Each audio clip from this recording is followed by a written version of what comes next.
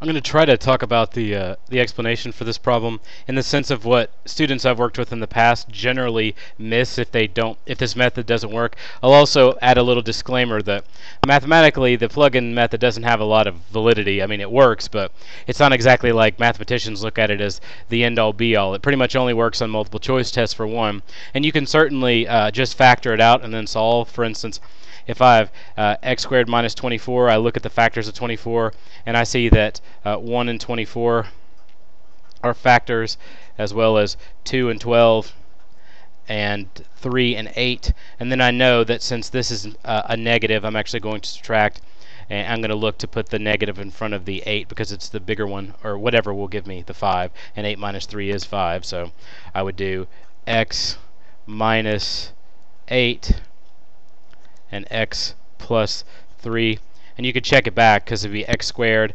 negative 8 plus 3 would give you negative 5, and negative 8 times 3 gives you negative 24, and then you just solve them from there. You just like make equations equal to 0 individually, and you'd solve. So your answers should be 8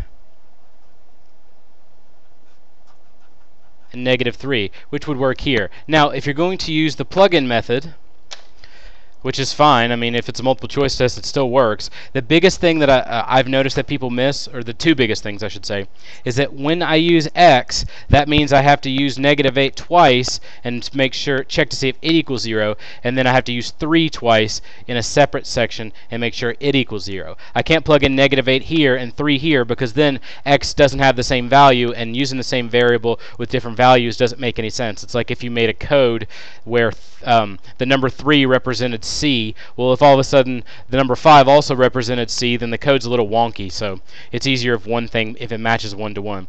On the other side of it, it's important, especially if there's a negative, to put it into parentheses. So in this case, I'm going to have to put it in parentheses. So let's try negative 8 really fast, even though we know it won't work. So I'd have to put parentheses negative 8 and then square it, minus 5 parentheses negative 8 minus 24. Well, that doesn't work. It gives me 80, and it's supposed to give me 0. So I know this whole problem is wrong. If one of them doesn't work, the other one doesn't work either.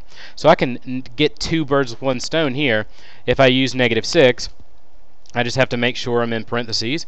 Negative 6 x squared minus 5 times quantity of negative 6 minus 24. The key is to make sure that you have it in parentheses and then hit enter, and you get 42. So negative 6 doesn't work, which means this one works. This one doesn't work, and neither does this one. So this has to be the answer, so let's just check to see that it does.